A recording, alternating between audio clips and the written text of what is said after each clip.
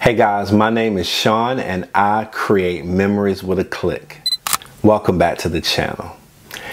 It's been about 14 months since I had my first experience with the RF28-70 F2. This was a lens that I wanted to get because it was in high demand about a year ago. It still is to today, but I rented it for the first time. And after renting it, I knew that this was a lens that I wanted. So of course everybody was saying, it's so magical. It can take the place of 2 or 3 primes. Well, let me tell you, I don't know about all of that. But for me, it's the versatility. This lens have become my favorite lens in my kit. It has become the workhorse. It stays on my camera most of the time. So my first lens, I want to say was, yes, my first lens with the RF51.2. That was my first big boy lens, right? Then I got the 35-1.8. Then I got the 85-1.2. All RF lenses. And when I got this, the game changed. All of the other lenses took a back seat because it's so versatile. But man, when I tell you, I can do a whole event, I can do a whole shoot, and I'm just in there in my groove, and I forget that I need any other lens or that I got any other lens in my bag. Yo, it's the versatility for me. So let's talk about the cons. There are only 2 cons for me when it comes to this lens. That's the price and the weight. It definitely is the heaviest lens in my bag. It's heavier than the 85-1.2. It's heavier than the 70-200. It's a heavy lens, and you will feel it on long shoots. No debate about that. But the pros far outweigh the cons. And for me, the biggest pro, once again, is the versatility. If you are a wedding photographer, this is a must. If you are an event photographer, this is a must.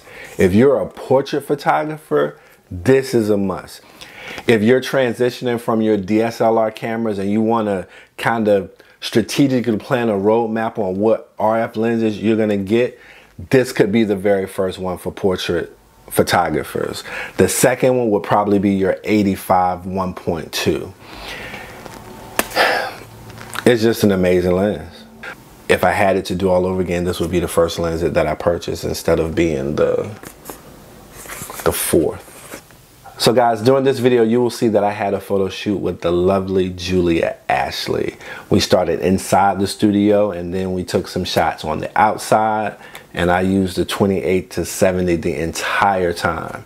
And that is no surprise. That is not uncommon, because when I start with this lens, it's very easy for me to forget that I need any other lens, and this is what I normally use.